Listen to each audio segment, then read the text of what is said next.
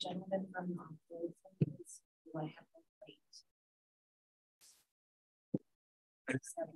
Okay, we'll see if we're still here. Okay, it's recording and should be working. So ready to go? Ready to go. All right, it's 9 o'clock and I'll call the meeting to order. This meeting and all other meetings of this committee are open to the public. Proper notice has been posted and given to the media in accordance with Wisconsin statutes so that the citizenry may be aware of the time, place, and agenda of this meeting. Roll call shows we're all here except for Jake. And we need to review and approve the agenda. I think we have a couple of changes. We'll have to do, well, first, the fairground, where is that one? Number 6? Number 6. Number 6, we don't think Rich is going to be here, so we'll have to scratch that one. And then number 7, that gentleman's going to be a little late, so we'll put that down at the end before we adjourn. Hopefully he shows up in time. So we need a motion for approval of the amended agenda. Make a motion to approve the amended agenda. No second. You have a motion and a second. All in favor, say aye. Aye. Those opposed? That passes. Now we're looking for a motion to approve the minutes of our previous meeting on February 7th. I'll make a motion to approve the minutes from February 7th. Looking for a second? No second. Yeah. We have a motion and a second. All in favor, say aye. Aye. Those opposed? That passes. Any public comment? I don't have public comment, but I do have a correspondence I was going to mention here. Where it's we got a letter from Justin Grabinski from Chesterland, Ohio. Sent us a form saying he wants to buy Camp Victory for $9,516.32. So all we got to do is sign this paper and they'll get us a certified check in no time. So how many acres? I know. Well, he's got it listed as 9 acres, so I don't know where he's getting his information, but yeah, I just thought that was kind of interesting and just kind of wonder where stuff like this comes from. But well, I don't know if you have to contact them back with a no. Yeah, don't sign the form, but I think we'll just let that go away. But for entertainment value, thought I'd bring it to you. Maybe in a month or two, he'll get a hold of us and be all mad because we didn't respond. But so maybe you forgot some zeros in there. Yeah. So that was that. I have no other correspondence other than regarding stuff that's on the agenda. So that'll take us down to number 8, fairground murals. Okay, and that's the other correspondence I have is Mary Jane Bayman emailed me yesterday afternoon. She is with the Weyauwega Historical Society. What this is all about is they had asked me if because it's the 150th anniversary of the fair this year, they were wondering if they couldn't do some sort of artwork or mural or something out there to the fairgrounds on a building or something. And I had kind of suggested that maybe we could do something where, you know, groups paint sheets of plywood or something kind of like the 4-H kids do for the fair signs, you know, just so it could be put up and then, you know, eventually taken down somewhere, you know. The one thing I told her I was concerned about with doing a mural on one of the buildings is maintenance of said mural. And the city of Weyauwega has that big silo, cool looking, but you know, like it needs to be repainted or something, and it's going to cost buku bucks to do that. You know, I don't want to really have that maintenance issue at the fairgrounds if I can help it. And so she said she was going to approach these different groups, give them the opportunity to submit ideas. So I didn't really want to approve something until seeing what they were actually going to submit. So she sent out an email to a bunch of different groups that are involved with various things.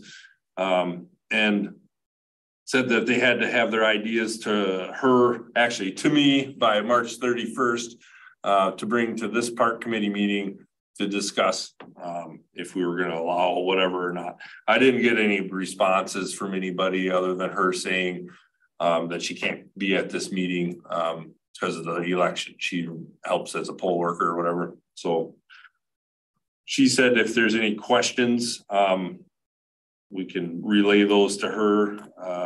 Like I say, I haven't heard anything back from anybody as far as we want to do this. I guess if we do hear something, I would like to bring it to you guys before I approve it, unless it's something small, whatever, I don't know. But the original idea was to paint a mural on one of the older buildings out there because of the 150 thing, which would be like the maintenance building, just kind of, you know, could be done. Did you want to say anything about the New London deal? Yeah, I don't know if that lady reached out to the Wolf River Art League, but the idea they were kicking around was they do a mural on a panel like that during the fair so that people can see it develop and how it's done, and then we could hang it up after the fair. So it's sort of advertisement for them because they're the ones that did all the murals in New London. And like John said, upkeep can get costly, but their group raises funds and then they go out and they touch up the murals when they need it and stuff like that. So I told them we'd find a spot for them if they decide to do that or not. I don't know when their next meeting is, if they're going to decide to do it or not, but I'll keep tabs with them and let them know because shouldn't be hard to find a spot that'll work for them out there. They do something like an inside banner or something that you could put up or take down. That's another thing I suggested, is something that could be put up during fair or whatever, or left for however long it seemed appropriate and then taken down. I'd be happier with something like that. And, you know, the idea of painting on a building too, you know, like especially a old wooden building, and it expands and contracts, you know, and it just like the paint just falls off after a couple of years, you know, and so you would have this issue, and then she's like, well, you got to paint it anyway. Well, it's a big deal to paint over it. Well, it's a lot different painting over a white building with white paint than it is, you know, painting over some mural with something, you know. Yeah, and the banner kind of that's a printing type thing. Yep. I think they were shooting for more of an artwork celebration of the 150th. So yeah, I think it's a good idea, but we'll see if anybody's interested. I don't have time to paint one. Yeah, and you get yeah. If I may be a little careful with Mary Jane. She's got a lot of really good ideas, very, very active. For many times we really, really appreciate her, but she's got some ideas and she just, you know, she got on me one day that Main Street, while we got a couple of buildings that are pretty shabby. Well, she, why don't you city guys got nothing to do every day? Why don't you have them paint them all? So we don't own them. Well, so what? Just go paint them. I said, well, who's going to pay for it? And who's, Yeah. no, that, I mean, that's. Well, that's, you know, you got, it insistent. takes all sorts of people to make the world go around. You need idea people out there. And, why yep. we would do that. Yep. Mary, I said, that's, you know. Yep. So I guess I'd just leave it at I didn't hear anything specific from them, and if they want to do something out there, I would like to see what that is first and then bring it to this board. Pete's got a good idea. Yep. Yep. And like I say, I wouldn't worry about it too much if it was if they're planning on doing a portable, you know, like the panel idea, you know, so then if it's whatever, once the time frame has gone, they can just, you know, take it somewhere, just, you know, put it up for a year and take it down. Yep. So that's all I have on that. Sturgeon Trail. All right. Now, the Sturgeon Trail Fishing Pier project. Now, you may probably be aware, over by Big Eddy Road there, we've got there's 3 of those concrete fishing piers, there's concrete base, and then they kind of jut out. They're in pretty poor shape. The way they're put together wasn't the best, and then they were built on loose rock, you know, so the piles that are out there holding things up are just kind of balanced on loose rock, you know, it's not the best. Then they're cracking up the parts of the big concrete part that holds everything together and showing signs of, you know, failure. So we want to get those done pretty soon. We do have a little money. I think we got about 5,000 in the Natural Resource Foundation, and we have, I think, roughly 5,000-ish in the ATC funds yet that the county has from when they did that transmission line. So we got about 10,000, and I don't know, ballpark, Ann, do you remember what we were thinking to replace? Was it 2 or 3 of those? Have you seen the new metal one that's out there? Yep. So what we were looking at doing is doing at least 2 more of those in place of those 3 that are out there. Maybe 3 if we can afford it. You had some numbers there. For 3 of them removal, there's a little variation on size, but just under $60,000. So the total project. So what we were looking at doing is applying for a Wisconsin Waterways grant, same group that does the boat docks that we did. They do shore fishing piers all the time. And that's a 50% grant. So we'd be able to get a little money through that. And then possibly the idea of maybe possibly scaling it down to 2 of those piers versus having 3 of them. So I just wanted to bring it to your attention that we will probably be applying for a grant to do that. I may have to run a resolution through before that gets approved, but I can get the grant application in and get that done at the next meeting if we need to have that in. And I think the grants are due by the end of May. So what would the resolution be? Giving you the authority to sign the? It basically it says that the county's interested in applying for funds for this project. You know, basically it says that the county did authorize me to apply for this grant. It isn't just me trying to find money somewhere, you know. So it's pretty common with these grant programs to have a resolution required. So if that's required, I'll bring that forward. Sometimes they allow you to use past ones if it's within so many years, and we just did that dock for Big Falls last year. We got the funding for that, so we'll see if that's good enough or not. But. So is that something we'd be able to get done this year yet, or do the grants come in and then we would have to do the actual work next year, next spring? Yes, it remains to be seen. If like the Wisconsin Waterways is pretty good about turning around their grants once they approve them at their meetings. I think their meeting probably in June or July or something like that.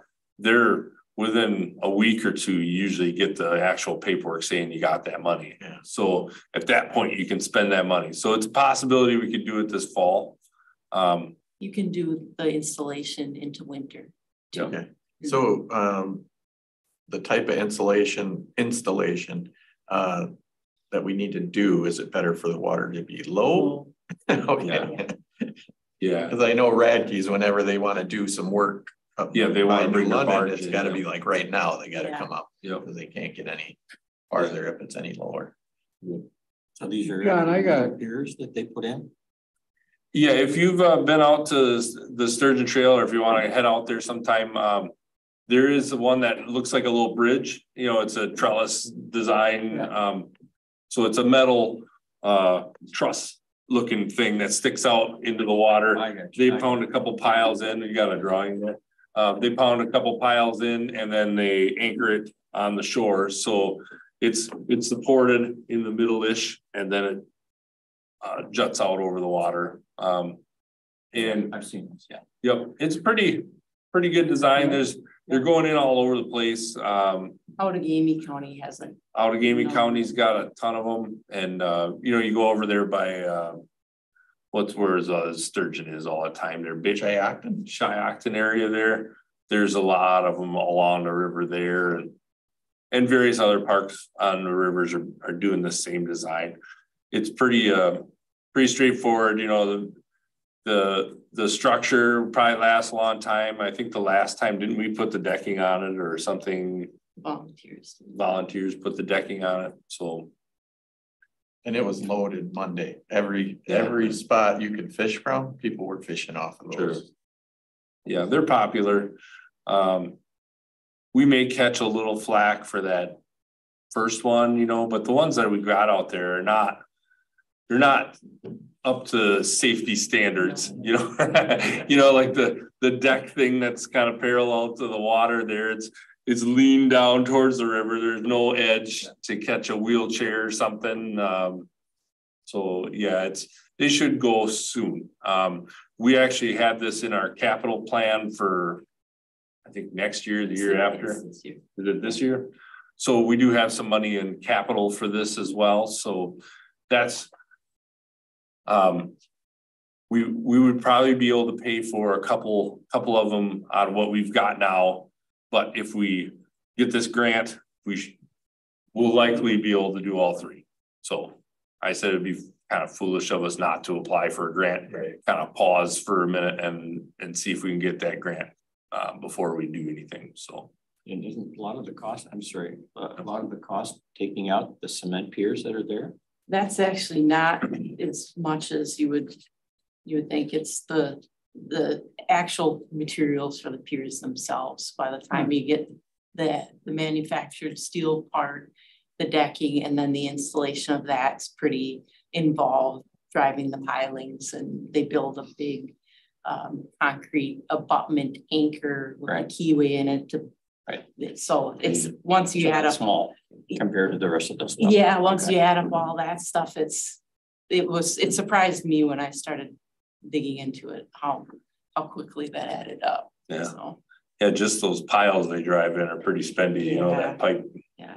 But they're actually driven piles versus, you know, just someone with a bucket full of concrete, you know, wedged between a couple of rocks, you know, set it on that. John, I got a question. I don't beat this too. We talked about it. It's wonderful stuff we do. I think it's great. How come this group can do all that and we can't put a picnic table by the water? It's under different rules. Who makes it? I know. It's elected officials. You know, we had the slabs there and we had one picnic table down there and all of it disappeared. I got so many people ask me what happened, and I said, well, the zoning board said we can't have that. But then we said right here, do the same thing in the river, same river. I think it's the same one. The docks are different. You know, you can build this big, almost a big dock. You can build this dock sticking out into the water, concrete footings, all this stuff, real big structure. And that's okay because it's dock going into the river. It's under DNR's rules for docks. Now, if you were to pour that same slab along the edge of the river to put a picnic table on it, we did. Yeah, then it would be a big no-no. Everybody's happy to have picnic tables down there, and wait, they're all gone now. Yeah. Is it just a setback? Makes no sense. No, it's the flood zone. Zone or plain. There's two different categories, and the federal government gets involved with what you can put in there. And if you ignore it and say, oh, we're going to do it anyways, then everybody in Waupaca County is at risk for losing flood insurance. Yep. So it's kind of a big deal. Yeah. Over such a obvious benefit to the public. Ain't much different than our dock down there now. No, we can put the dock there, but you can't put a picnic table next to it. You're preaching to the choir. And then, you know, and it doesn't help that certain cities ignore those rules, you know, like maybe the one we're in. You know, they build a big old shelter building right on the edge of the river. But you know, that's neither here nor there. But cities fall under different rules than the county do. Well, they fall under Yeah. different jurisdiction, but the rules are still there. They enforce their own rules. Right. They have their own, it's like, they fall into that same problem though. You know, if the federal government ever came in and called their bluff on that stuff, they could screw up their insurance ability too. So, So is this a federal regulation or is this our zoning? Well, the zoning department enforces and lets us know what's going on, but it's a federal rule or guideline that we have to follow that prevented us from doing it. So really zoning don't really have a say in it? No. Okay, No. that's good to know. they just get blamed The for it. mess. Yeah. You know? That's your answer, Jim. Yeah. To me, it makes absolutely no sense. No. But Yep. Yeah, and I don't know, you know, common sense should prevail, but sometimes it don't, you know, and the rules are there for a reason, you know, just because we want to put a little shelter building, a picnic shelter next to the river, you know, well, I feel like we should be able to do that because we're the, you know, the public, whatever, we're doing it for the good of the public, but you know, the guy with the house down the river, you know, can't do that either. And you know, is that a valid complaint on their part, you know? Probably, you know, if we can get away with it, why can't they, you know? Can they put a picnic table in that parking lot at Gill's farther back from the river? yeah, they told We us can to be have- 75 feet back. We can have picnic tables there. We just can't have a permanent structure. You can't have that picnic table shelter. Cement slab to set it Yeah. up. But that's there already, right? No, This not is- anymore. Yeah. There was one there. We had They floated away. 3 of them. Yeah, No, we got told we had to take those out of there, you know? it's just like blacktop in the parking lot. Can't have that, but now you go down there right now. There's 100 boats and trailers parked in all the mud back there. Yeah. Boats sinking in that, or tires sinking in that far. And even a parking lot, you know, like when we did the concrete out there, you're not supposed to change that elevation at all in a floodplain. So if you put another layer on your parking lot, technically you're breaking the rules. Yeah. You're supposed to grind it, take some out, put it back, you know, and it is what it is. And like I say, the rules are there for a reason.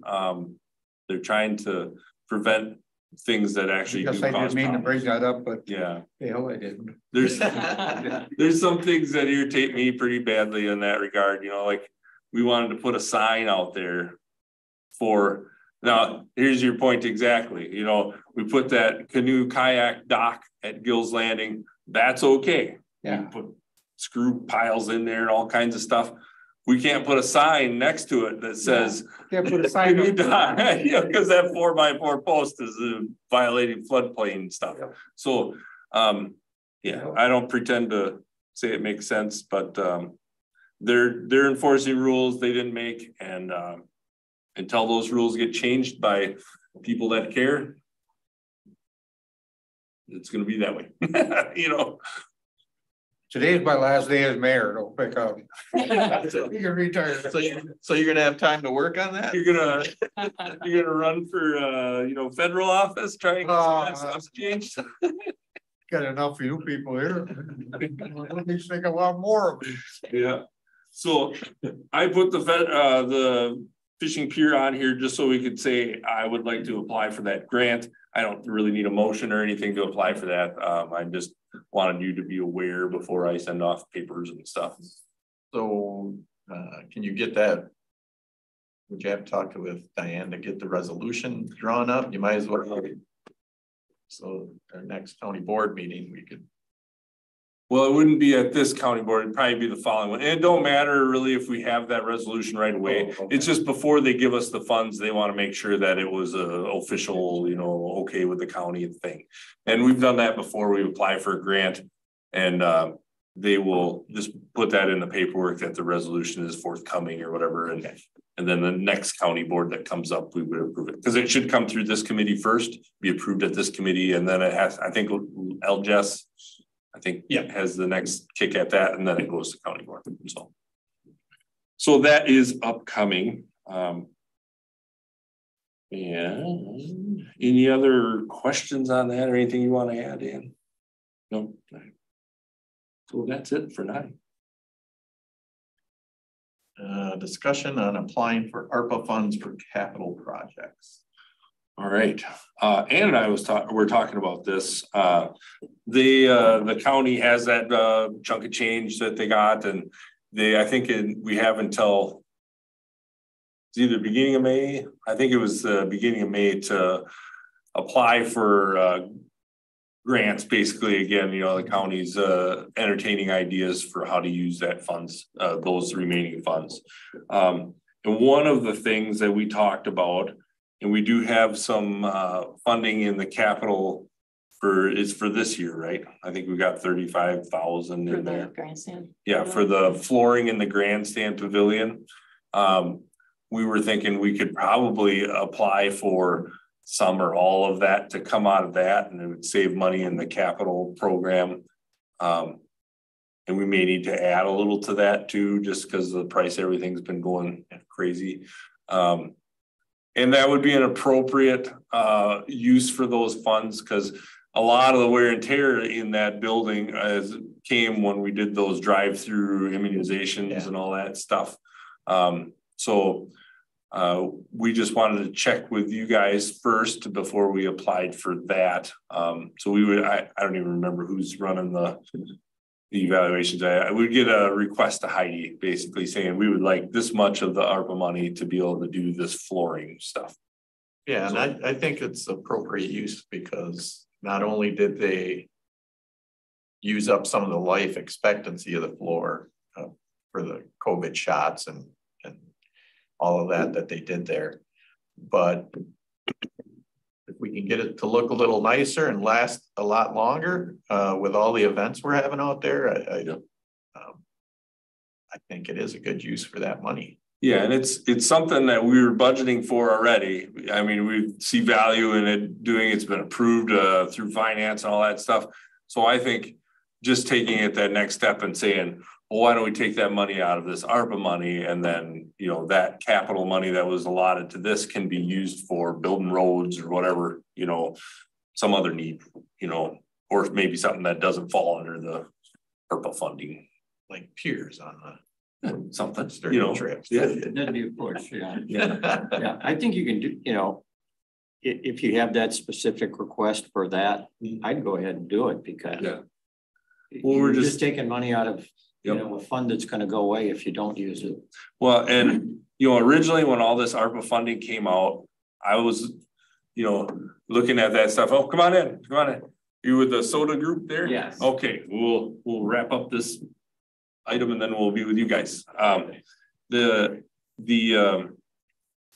original, when they came out asking for projects and whatnot, I didn't feel it was right to use that for parks right away, because the original scope of all that ARPA funding it was pretty specific. It should be going to health programs and things like that, to be more prepared when there's another pandemic or something. So I did not apply for any of our projects through that. But now that the county's has claimed all this money, we can claim all of it based on lost revenues and all that stuff. Now those rules don't really apply. Those original scope rules, the county can use it as it sees fit. That's why they're doing this next round of, do you have any projects that we might use this funding for? So I think it'd be a good fit for this go around. Didn't feel comfortable the first go around asking for it, but now I do. Yeah, and like you said, the rules changed so much from when it first came out. It makes sense. Yeah. So I think I would like to move forward with requesting that funding. So do you need a motion for that? It might be good just to have something. Okay. Looking for a motion to approve the request for ARPA funds for the pavilion floor project. Now, before we go further, did we have anything else we wanted to ask out of that ARPA stuff? I don't remember. We talked about powers. Possibly powers, the trail development stuff. So, I mean, do we want to talk about that separate and? Yeah, I think I wouldn't want to tie them together. Yeah, okay. So we need a motion to request funds for or request using ARPA funds for pavilion flooring. And are you requesting it from the county? Yes, there's The a, county has the funds. yeah, county's got the money and they just have a few people set up. I know Heidi is on that and I think there's a few other people are on that. I think Ryan's in on that. Yeah, and then so they look them over and then it goes to finance for approval on whether or not they want to use that funding for this or that or not at Okay, all. so it doesn't have to go any further than the county. No, it's right at the county level. Okay. Yep. So anyone want to make that motion? Looking for that motion. Yeah, how much do you really want to ask? I mean, Were we close to 50 or something like that? Wasn't that then use 50. We're not gonna cut it back. Or should we were we? getting new estimates. That's Yeah, what we're it's waiting. gonna be So I don't around think- 40 for, 40? yeah. Yeah. So I don't think we should nail a number down yet until they get the updated estimate on it. Cause it's gonna change, it's gonna be higher. But, estimated at Okay. 45,000. Yes. That'll give you some flexibility. At 45. Today, again, you don't know what things cost. They're Yep. just go nuts. Yep. And then even if they gave us 40 and it ended up being 45, we have the money budgeted already, so we could make up that difference with the Yep. budget we already have. That'll work. These are real dollars, it's not cost sharing. So that's Right. It's even better. Yeah. Yep. Well, I'll make a motion to request a grant from the county using ARPA funds in the amount of $45,000 to be used for I'll say grandstand flooring. I'm not sure what the terminology is. What's hard to say? Sounds good to me. I'll second that. Sue? So we have a motion and a second. All in favor, say aye. I Those opposed? Pass. Okay. So may want to tweak that a little. So yeah, I'll make it. so cement. I'll make it sound. Maybe Like the we do size. what we were talking about. Yeah, the size and things like that. Sure. We're just saying, well, the flooring is. So number 7, right? So that'll be all in your explanation, the whereas part, Yep. the wear and tear from. Yep. COVID Yeah. and all that There's a stuff. justification section on that form. You got to fill out and tell them why it fits and why we think it'd be a good use of that fund. And so did you want to go into Powers discussion? Oh yeah, we should probably do that. Yeah, so we've been looking at what to do with the Powers property, and one of the things now and did some work out there as far as laying out a rough where we could have a trail to get things started out there, and the possibility of moving the winter trail up to Powers sooner than later, as soon as possible, really. So this would be a place that we could possibly use some of that money. I'm not sure what numbers, did we get numbers yet? We were waiting on some estimates. Yeah, from I'm waiting things, on but- some stuff from highway. Yeah. So it would be a matter of, us going out there, laying out a rough idea where we want the trail to go, try and avoid trees as much as possible, but where you need to remove trees, you'll have to bump stumps and everything. So we would have to set aside some money to be able to pay highway to come out there with some sort of equipment that can remove stumps and shape it a little bit where needed. But the idea being get an initial trail system in there so that we can get it going right away. And then in the future, we can add sections as needed and move forward. So what would you like to add to that, Ann? Anything? So I guess I don't have a number in front of me on what we're asking for there. obviously we'd have a number before we asked for ARPA funds on that. So what's your thoughts on that? How you want to go about that? Do you got a ballpark in mind of what would get us started? I think it would be a much smaller number than the other one. I think in the $10,000 range, it'd be more than so. So if we worded it, well, here's that, what up to 15,000, and then whatever you guys, you know. Yeah, and here's what I'm thinking. It could be a phase project, you know. So for phase one, we can have, if we had 15,000 to start with, that would get us pretty far in what we need to do, because we can do a fair amount of the work ourselves, you know, and knocking a few things out of the way, getting the rough in. But then when you need the heavier equipment, bring in highway and tell them we've got X amount of money, you know, we want to spend that doing this, this, and this, and we can see how far we get, you know. And because highway likes to do things by time and material anyway, so they're not terribly adept at giving us a quote. They're always afraid of going over, you know, so they want to give you a really high quote. But they're really good at time and material, charging us just for what they use. So if we can get a number, give them a number, we could theoretically get a lot of this knocked out, at least have a functional trail system that we could start up. So basically there's no trails out there right now, really. There's a few sections that are out there, but the loops that you started tie those together. We utilize as much as already out there.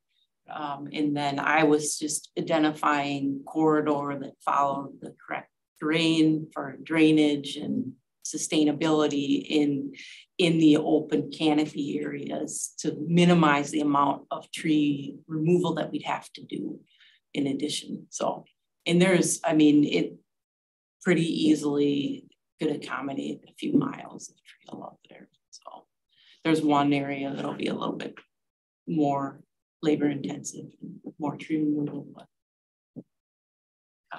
yeah, there's 100-some acres out there. So it's this is what we talked about, you know, this would be a good use for this property.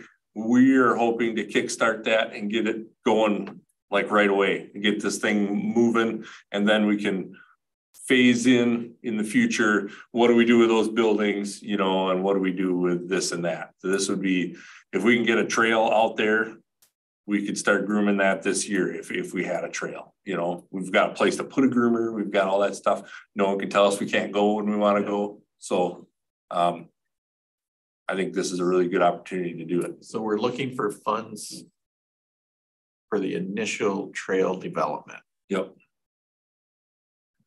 And we could set an amount, you know, whatever you're comfortable with asking for.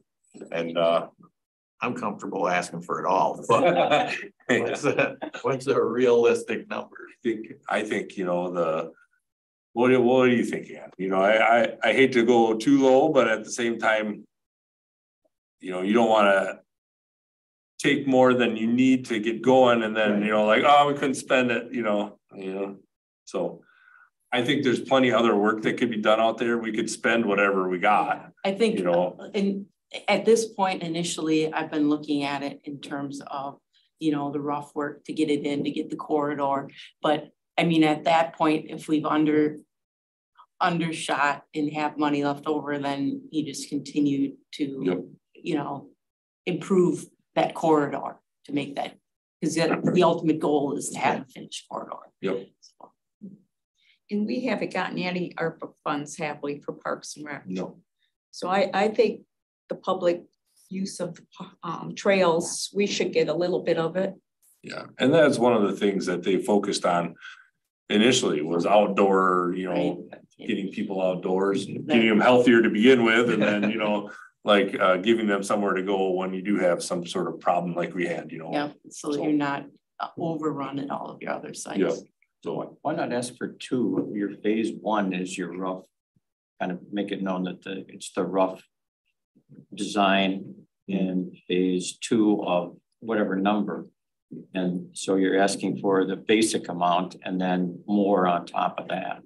so they can see what your plan is this year. And, you know, if you can get through it this year, if not, you'd have your phase 2 would come in later, but ask for the commitment for the funds for phase 1 and phase 2. And that way they know there's more of a plan to do it. That's just a suggestion, so they can see it. I don't know what kind of funds they have and what flexibility, but to me, it just seems that you're getting your basic layout and now you want to refine it. And it's whether you call it all phase 1 or 1 and 2, to me, it doesn't matter. Just Well, I think for this initial go around, I would prefer to ask for some money to do what we can do. And then this group has some work to do as far as what are we doing out there? There's going to be a fair amount of cost doing something with the buildings we've got out there, doing something with, you know, we're scabbed in a rough parking area. We're planning on doing that, you know, and so I think getting something initially started, letting it kind of flesh out a little bit, the needle may change on where we want to go. You know, I don't want to come out and say, this is the grand plan, and then be like, we're wrong. You know, So ARPA's one-time funds. Yep. So getting rid of that main building is a one-time deal. So maybe we should look at getting funds to get rid of that building, because it's basically a safety hazard the way it sits now. But you guys wanted to do, you were talking about something about doing something with the building. Is that or is it just a better idea to get rid of?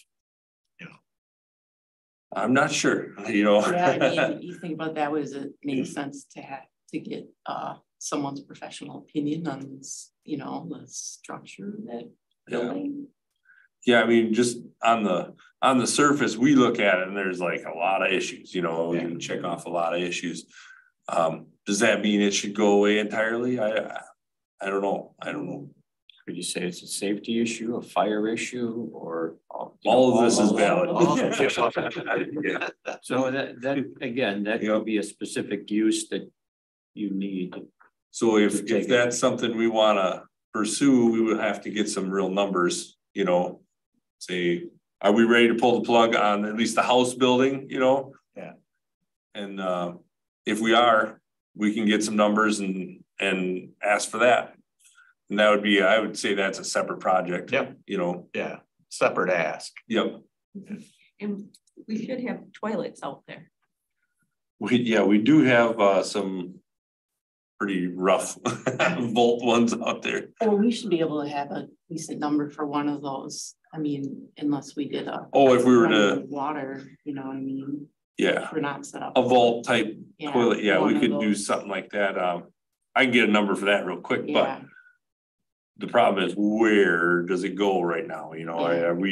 are we set on that initial parking lot, or, you know, halfway down the driveway, like we were talking, or are we doing something closer to where the house is if we're taking the house out? You know, I don't know yet. So you can certainly get one, plop it in there, but you can't really move them very easily. They're not very portable.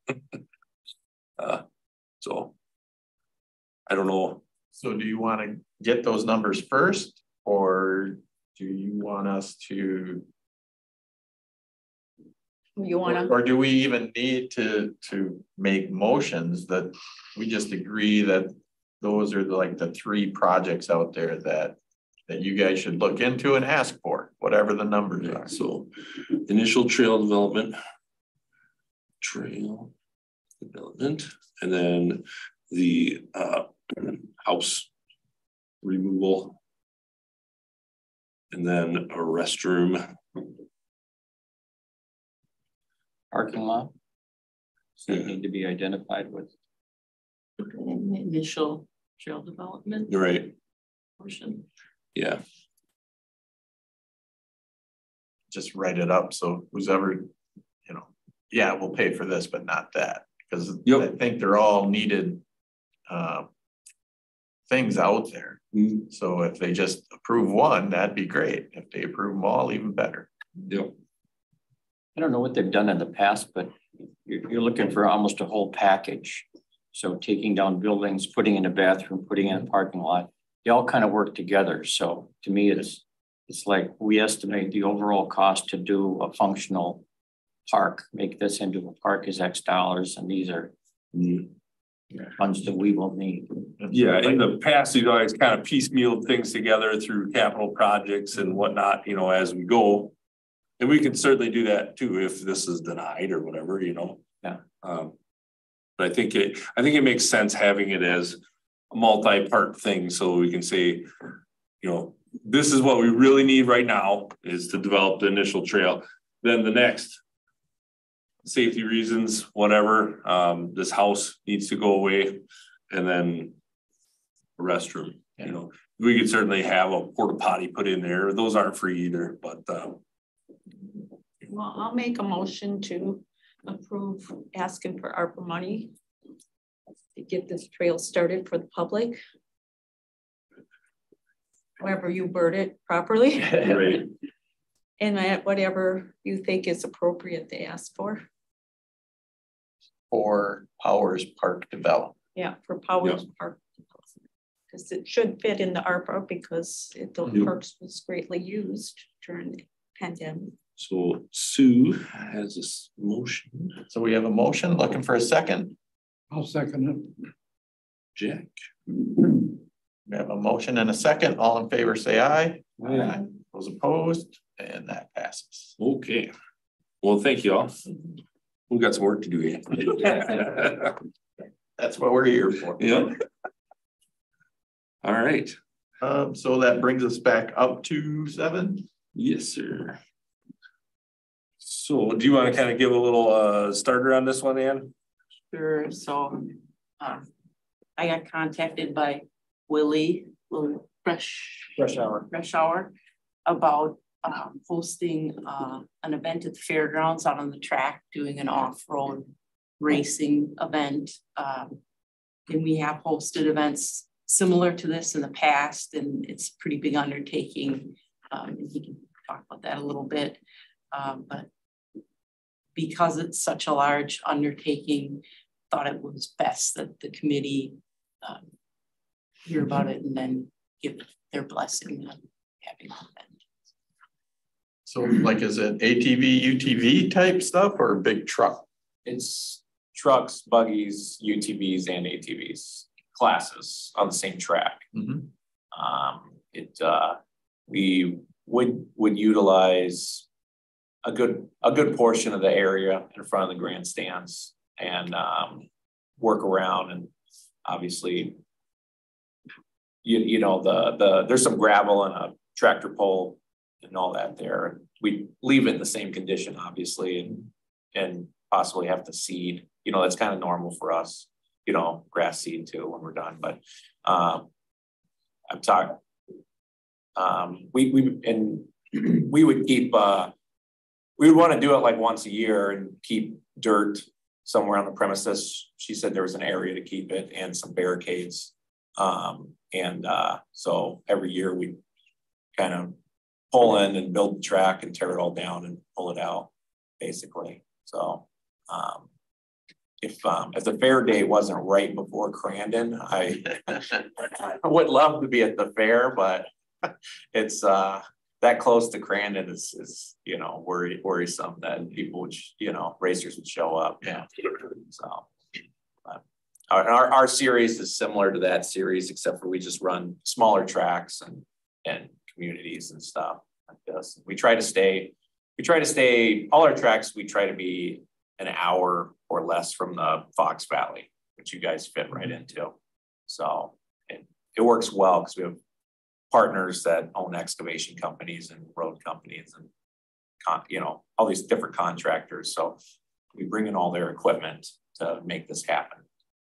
You know. So you're building like moguls and yeah, there'd be jumps and turns and whatnot, but we try to build them. We build them in a fashion where they're fast to tear down because we got to tear them down. You know? So, like for instance, like a lot of our jumps are the K rails that you see on the road, and we'll just push dirt up to each side of them you know, and we do that kind, you know, a lot of times, depending on where it is, we'll put billboard tarps under it. Or we'll, you know, in some areas we put sawdust on top of billboard tarps or just sawdust, and we have like a big, like a big hopper trailer that dumps sawdust, you know. So just, you know, we use just different tactics to make the cleanup super fast because it's a temporary track, you know, that we're doing. What are some of the other places you guys run? We ran in Chilton and in Slinger, Wisconsin, and in at Seymour Fairgrounds. The Seymour one would be the most similar to you guys. That track, it was during the fair, and we basically built it in like 4 hours and tore it down in like 2. It was kind of crazy, and we didn't know if we could do it. That's not normal, but it was right. It was Saturday night at the fair, and so like Friday night when the sprint cars were done, they ended up going late till almost 1 a.m. and then we basically built the majority of the track by 4 a.m. And then in the morning just did some testing and adjustments, and we were having the youth races by 12. But that particular event, there was basically like a tornado, and they ended up having to close the entire fair down, like right when our races were about to go out. And so then we, even though we had fixed the track, the safety hazard of, you know, lightning and thunder and stuff. So we ended up running in the morning. And even though we ran in the morning and a lot of fans didn't know, I think we still had like 2,500 spectators, which is really good, you know, on a Sunday morning. And then we hurried up and did like a 45-minute turnaround to fix the track for the demo derby. That's you. It ended up working out real good because the demo derby and the other show that they had that day wouldn't have been able, if we weren't there, we fixed the track for them. You know what I'm saying? So there was just standing water everywhere and not enough drainage.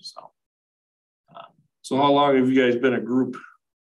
Just 2 years, but this is the longest running group, and it went out of business in 1998, and it ran from the early 70s to 98. And I run it with the same constitution and rules and bylaws and everything that they ran originally. So, technically it's the longest running, but I just rebirthed it, sure, 2 years ago. Sure. So trying to start small, it's hard. Yeah, sometimes to keep a handle on it. So, well, you know, the main reason we were a little hesitant, and I'm sure Ann explained this to you guys, but this for the benefit of the group was we had this other group, I forget even what they're called. They're out of California somewhere. They came in and built a little track out there and had a race at the fairgrounds. Yeah, I'm very familiar. I spectated with my wife. Yeah, I went to it too. I mean, I think it was pretty neat. But now some of the concerns that I had was, I mean, obviously they like skipped town and we got left. That was their first and last race. Yeah. Unfortunately, we got left cleaning up the mess afterwards, so that kind of stunk. But how are you addressing like safety as far as being close to the grandstands and things like that? I know they had put a big fence up, but I don't know. We have to do the same thing. Yeah, we would need to attach something to the main. There's like the I-beams, like even though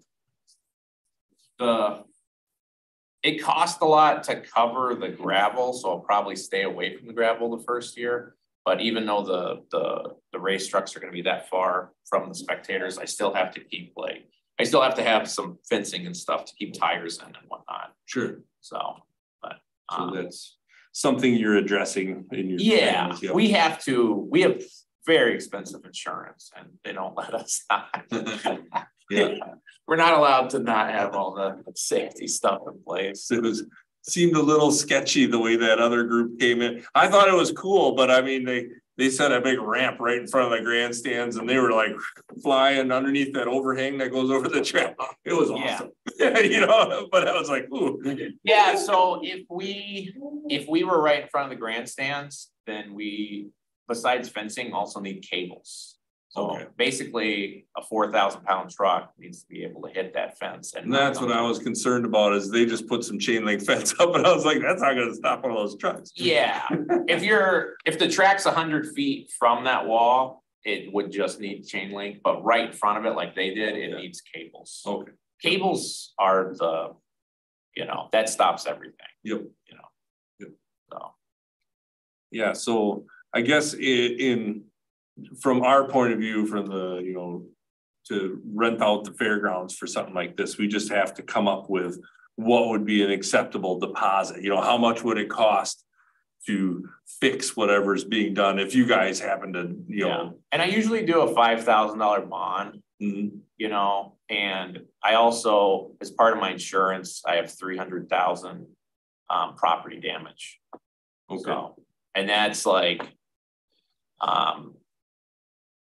you know, I worry more about the heavy equipment damaging something than anything, you know. Sure.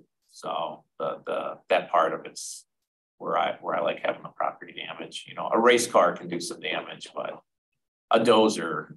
Yeah, can dig up a lot of power lines real quick. Just, you know, plan for the worst with insurance, you know.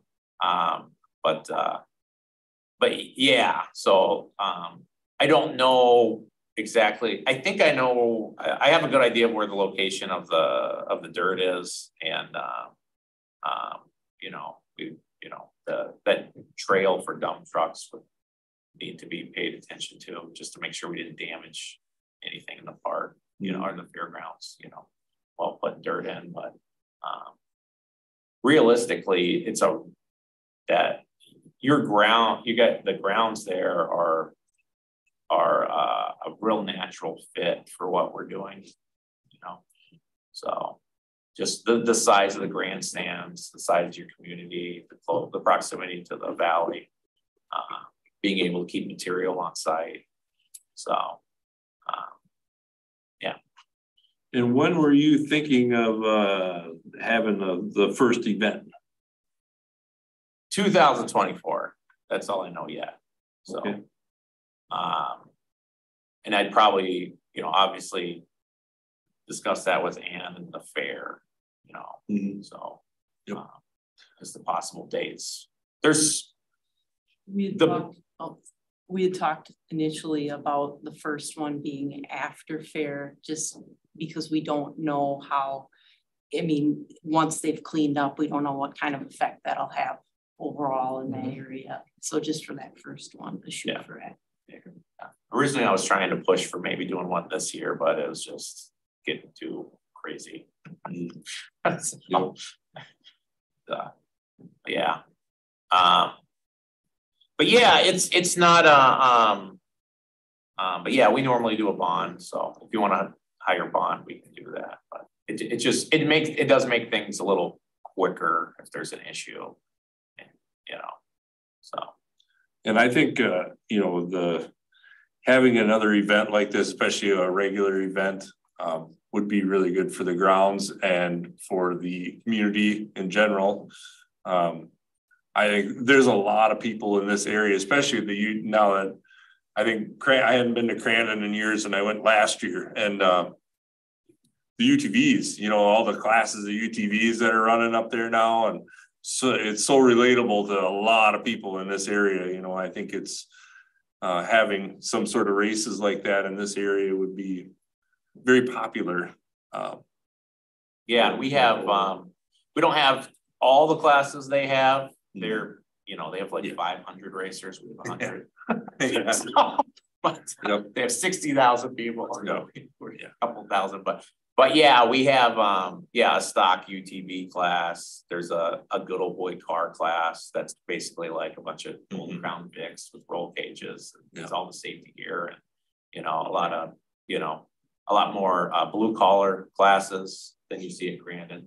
You know, there's no $1 million race trucks, Trophy trucks. Yeah, Yeah. Yeah. A little less of that. Yeah. So, but no, I think it's a popular, would be a popular event. I just wanted to have that in front of you guys to say, you know, like, yes, we should look at this, move forward, or. Yeah, I think we should with, you know, have Diane check out the particulars to make sure the county's covered, but I think it would be, you have it out there, a lot of people are gonna show up. Yep. that's the hope, yeah. That's Yep. always the hope. They will. Yeah. Yeah, and we do we make a lot of short videos and stuff and put them out on social media and YouTube and stuff before the races. And this one we might do radio ads and stuff too, but you know, we you know, you usually, you know, you should see a pretty heavy influx of people from out of the area, I would think too, coming in, you know.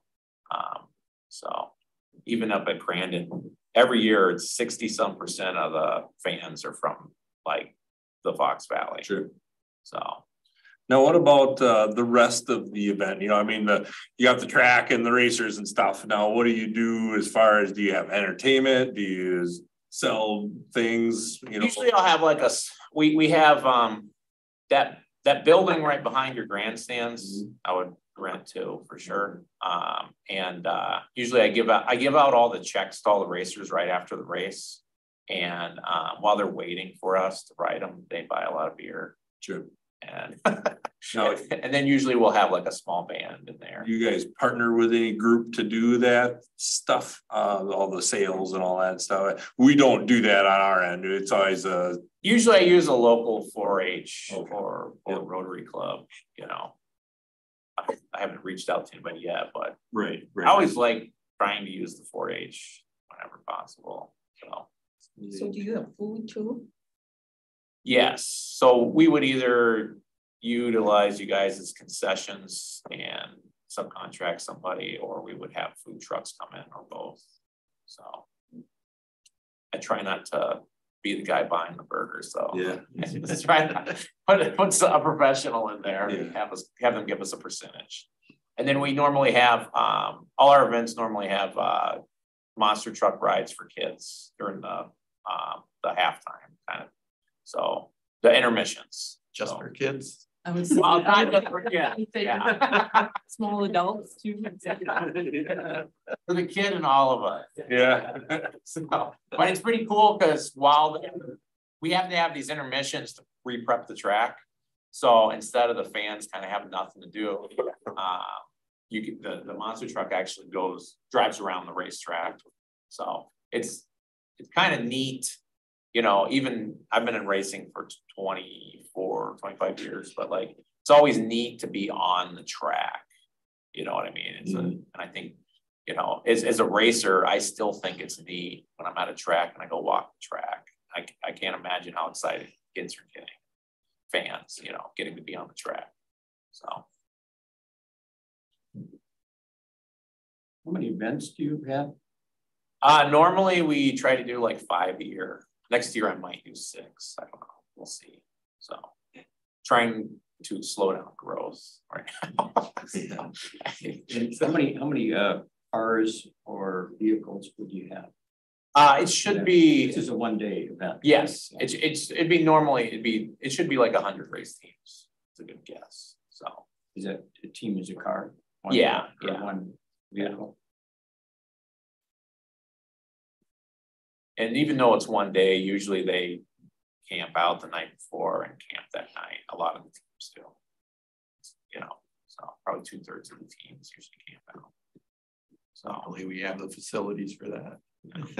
Yeah, definitely. So. Yeah, I think it's a real good fit for the grounds. I was really excited when that first one came around, and you know, just sucked getting kicked with that one. But yeah. I think it is a good fit, and if we just cover our bases better than last time, I think it'll work out really well. Yeah. The biggest issue with them was they didn't have fans and then had some issues paying the racers and didn't clean up. Are those the big things? Yeah. Okay. All right. Yeah, and in hindsight, you know, and maybe that's on our fault. We should have investigated it more before it started.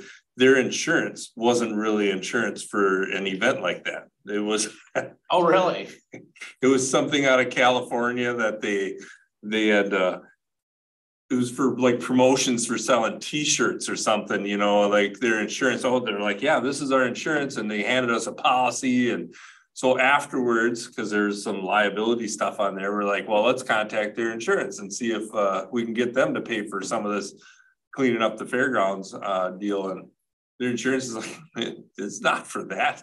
You know, it was a like I say, a policy for selling merchandise or something. And it wasn't even, they had like crossed out the, you know, whited out the section that it was for some specific event that wasn't ours.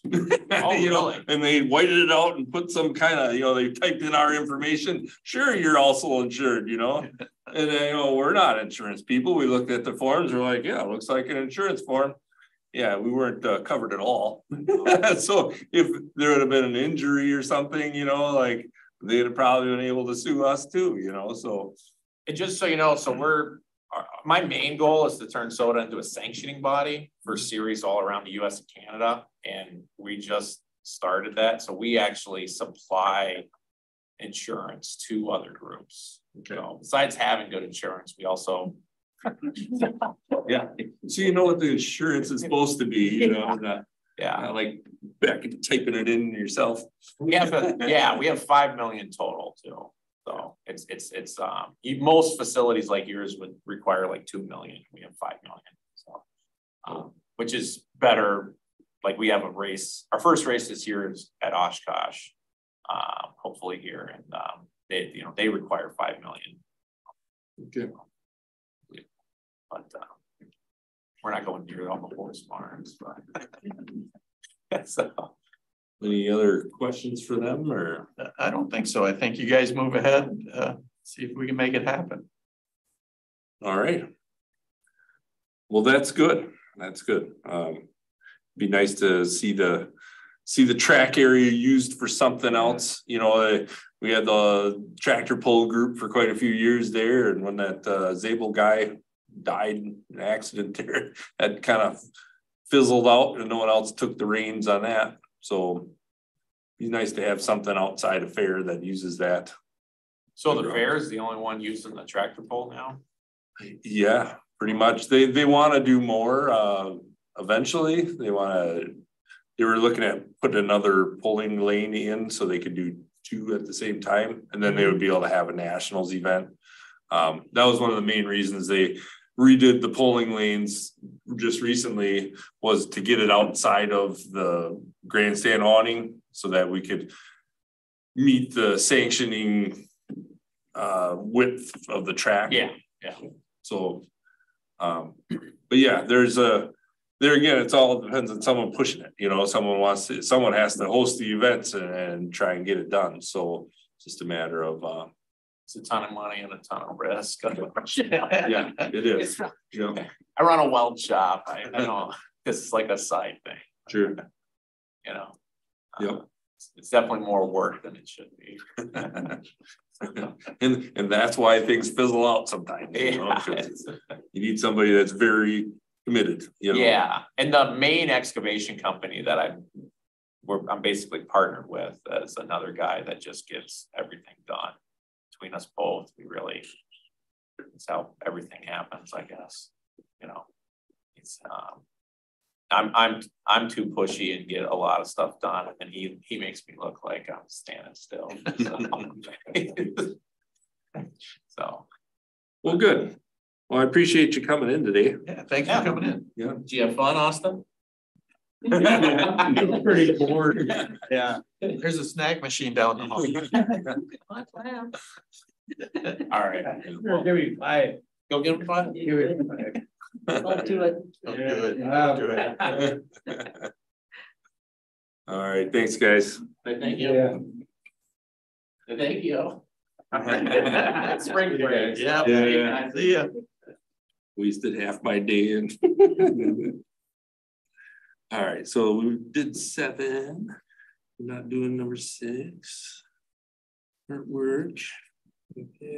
We're down to supervisor report, I guess. Anybody have anything? Me either, so we're good on that one. Done. All right. Number 12. You're up again. Yeah. Yeah, I'll just go quick through the list here. So we were up 2 powers over the course of the last month. The buildings are cleaned out up there in anticipation for being ready to open up for spring for the public. Winter storage. So we had our early storage removal at Fairgrounds. The first round of campers and boats came out of one of the buildings so we could host an early event. And now is the time of year, now the river's open, that we'll start getting calls for people that want their boats and campers a little bit earlier. And we encourage that because it makes the final day of storage a lot less hectic for us.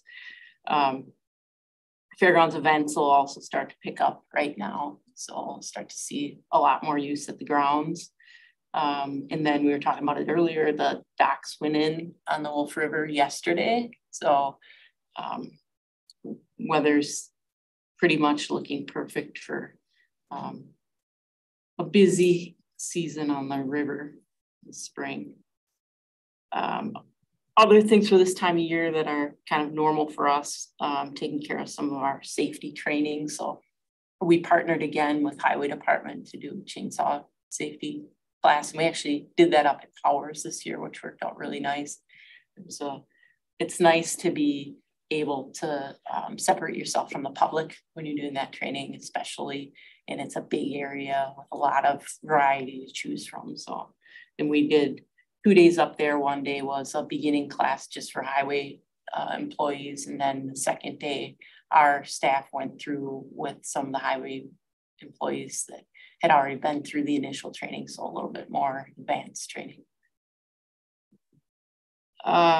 Next one, that NUIP, our invasive species partnership group. I got notified that their Golden Sands is going through the next grant cycle for 2024. It'll be another 2-year grant cycle, and hopefully we'll be in that again. This past one worked out really great. They did work at Oakwood, some of the work that we've been doing at Powers, also applied for that grant. And then this round 2, they're gonna try and piggyback off of some of the work that was done in our region in public spaces and do outreach to the neighbors, the private landowners, to try and piggyback off of some of that momentum. So I know for sure we had interest. One of our neighbors up at Powers, who I'd already been in contact with, I knew that he was doing some work with the Base of Olive and some other stuff that's on Powers and his property. So he was pretty excited to potentially get some assistance from this grant program too. So that's pretty cool. But yeah, that's the basics for what we've been up to. Oh, I did get a call about Shaw's Landing, thanking you guys for clearing up those snow piles that were in the parking lot. It was a couple of busy days. One nice long email explaining from the guy who owns the bait shop in New London, explaining a lot of people were coming in. Plus I fielded a few calls. Yeah. He must have told them I was the chairman of the park. So they weren't happy over in the New London area, but now they are, because you guys did a good job getting rid of those piles. So I don't know, maybe in the future we could have maybe a committee meeting at Powers property or something. I know I've gone up there and walked it, and it's a lot to see. And I don't know how many members have seen it. I think Pete has. It's maybe when you get a little farther or what. I saw it when it was still full. Did you call in big dumpsters for all that stuff in the house? No, we moved it all with our dump truck. Oh, Tractor wow. dump truck. Yeah. You had your hands full. Yeah. It's a big job. So should we wait till it gets a little warmer? I think so. Another month. Yeah. Yeah, and another thing for a future meeting, well, I guess we can work on that later. I'll talk to Pete and see where we're at on a few things, but yeah, so we could certainly do we always used to do a tour at some point during the spring, summer. So we could incorporate that into something like that, or we could host a meeting up there. The only problem with hosting a meeting up there is, you know, we're not really able to do that thing up there. So we could do something like that where we meet here, do the business part, and then, you know, take a ride up there. That would probably fit better. Yeah. We've done that before. That's Yeah. it worked out nice, I thought. Yep. How many acres is this again at Powers? Was it About 100, yeah. Just over 100, yeah. And are you gonna have a trail going all the way back to the creek there? We'd like to have a spur that goes down to it, yeah. That would be nice, yeah. I could see kids wanting to go there and fish. Yep. Yep. So it is one of the bigger features of the property, is it's bordered by a creek there or whatever. What is that called? Some branch of the whatever. Yeah, I think it's the north branch of the Little Wolf still there. Okay. It's the same one that goes back to my house, which Yeah. is weird to think about. Yeah. So, yeah. Yeah, if what is next month? May. Yeah, maybe shoot for like June or something, you know. Probably, yeah. That'd be good. Yeah. So I'll put that in the upcoming meeting part. Maybe a park tour in June. Maybe we'll get some of the other county board supervisors interested in it. Yeah, they used to Taking a do a look. county tour. Yeah, they were talking about that at I think the last department head meeting was if they wanted to get that going again. COVID kind of shut it down because UW Extension always organized it, and UW Extension being state, they weren't allowed to do those kind of meetings or whatever. But this year they could. It's just a matter of they were shopping around for interest on where to go. And I think the last time it was, they always go to one area or another, and the last time it was the Waiwega area. So they were asking if people had ideas of where to take it and what to do when you're there, and logistics wise, you know, they usually have a meal at the end. And so if you have suggestions, talk to the county clerk. If you have ideas for what might be neat to visit. And the idea with that is they would go past places, like we've had that group go past parks, and we've had them at the fairgrounds for whenever we had big things happen out there. But if they also like to see the private businesses, like if there's a new business in your area that's doing something neat or whatever, you know, bring the county board out there and say, you know, like, hey, you know, like this is something neat that's going on. And then they've always tried to focus on places that the county's been able to help in some way or can help in some way, you know. So if you have ideas, I would say talk to county clerk first and say, hey, what about this, you know, and go from that, because they are shopping around looking for ideas right now.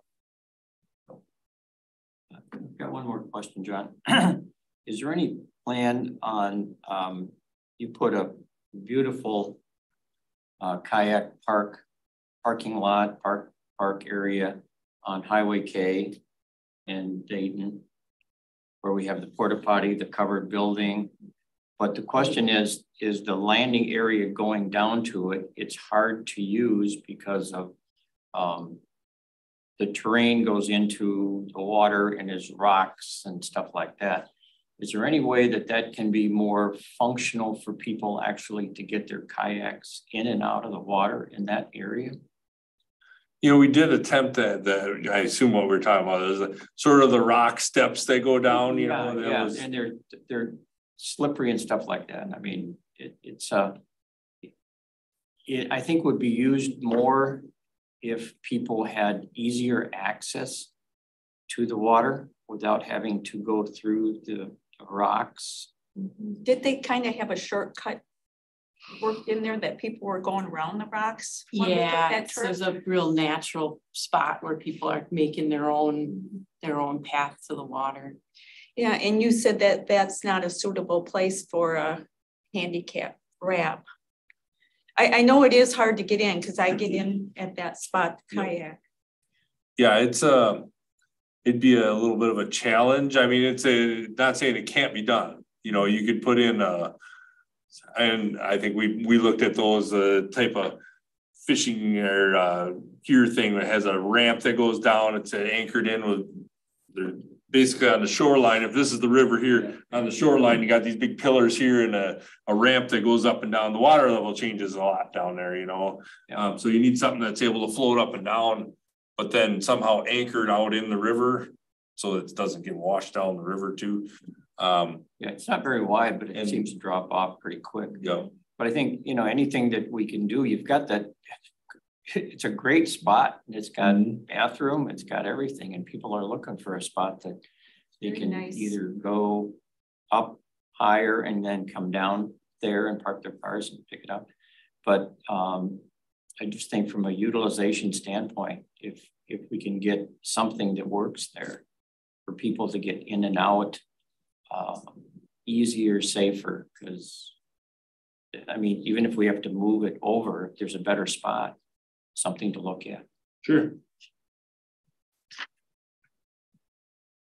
Great things. We can look into that.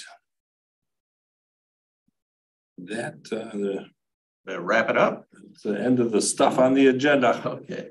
And Diane won't let us talk about anything. Yep. So our next meeting is May 2nd. Looking for a motion to adjourn. Motion to adjourn. Seconded. Hayden seconded, non-debatable. We are adjourned. All right, it is 10:21. Let me turn off this thing.